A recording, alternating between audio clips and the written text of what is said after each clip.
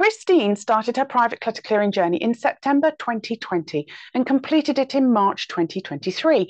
This means she's cleared all her clutter and created the habit she needs to stay clutter-free forever. Christine completely cleared 11 rooms and areas of her home that had been cluttered for 27 years. Her email inbox is now below 100 read and unread emails. 79% of the clutter she categorized and sorted came off her clutter conveyor belt. She donated over 56 black sacks of things to her local charity shop. 15 trees were planted in her name with the paperwork reward challenge because she shredded over 75 black sacks of paperwork clutter. Christine has rediscovered her hobby of watercolor painting, and now she has the space to do it. She has turned her conservatory into a painting studio. With the weekly shopping challenge, Christine started saving over £80 or $95 a week by the end of step 1, which covered the cost of her monthly private journey membership. As a direct result of her doing her weekly paperwork clutter clearing sessions, by the end of step 2, Christine had cancelled 4 monthly payments and 1 annual payment on her bank account that she didn't know were being taken, and which saved her a further £425 or $510 a month. So that was 1 club membership, 5 magazine subscriptions, 1 pet insurance for a pet that was put down but that had never been cancelled, 1 health insurance covered by another health insurance. Christine has set up a savings account for each of her grandchildren. Christine took longer to complete step 1 on her journey than she took to complete step 7. By the end of her journey, Christine had saved enough money with the weekly shopping challenge and paperwork sessions to have her house redecorated and a new boiler so that she could put it on the market and downsize.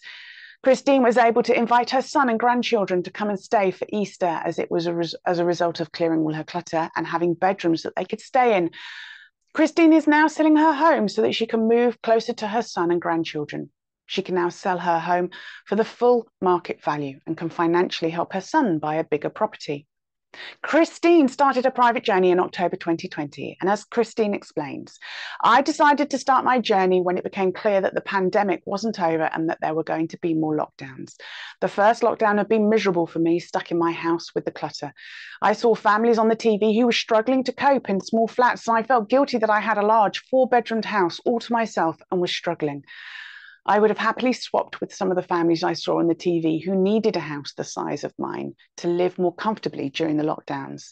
Yet I was struggling to live comfortably on my own. So I decided to do something about it. I'd followed Clare for over 10 years, but never stuck to anything. I'd done various clutter clearing programs which had made a difference, but I didn't get into a routine of doing the doing on my own. And because I didn't have the accountability to do the doing, as soon as the program finished, I gave up. I admit that I procrastinated at trying again because I felt like a failure. But when I saw the 7-step journey, I realized that it would give me the ongoing help, support, and accountability I needed to make sure I got into a routine of doing the doing. I'm terrible for saying I'll do something. And even when I know it works, left to my own devices, I don't make the time. My inner child is so rebellious and attention-seeking. I'm 74 and I was still letting my inner child get its way. It was very annoying when I realized the secret of my success was simply having the accountability to do the doing. I couldn't and wouldn't have done this if I didn't have my weekly sessions with Clare. She calls it the teacher effect, and it's so true. If I didn't have my weekly goals to work towards, I wouldn't make the time. As much as my inner child tries to sabotage me, I suppose my inner child is also afraid of having to tell Clare that I haven't succeeded with my goals. Maybe my inner child isn't all bad. I think the time I finally believed that I would clear all my clutter forever was when I started clearing my second room, my lounge, because by that point I cleared my hallway and kitchen, and they were staying clear of clutter.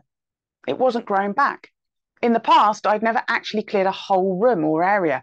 I'd done a bit here, a bit there. I got bored and impatient, so flitted instead of focusing on finishing anything. So this was a major breakthrough. I realize now that a lot of my impatience was because succeeding is actually extremely uncomfortable when you don't believe you'll be able to keep areas clutter-free and when you're actually scared of having space. Of course, you learn how to deal with those things when you're on your journey, and that's why it's so important to do it at a pace that's comfortable for you. Clearing my study was the most emotional room to clear because it had all my late husband's papers and notes and things. I imagined him there with me as I went through silly little things he'd scribbled. It felt like he was there, cheering me on, telling me it was okay to let go. I am so glad I've done this. I just wish I'd done it sooner. If you want to clear your clutter forever, make sure you get the help and support you need to succeed. If you want to successfully clear all your clutter like Christine, click on the link with this video and start your 7-step journey to your clutter-free life.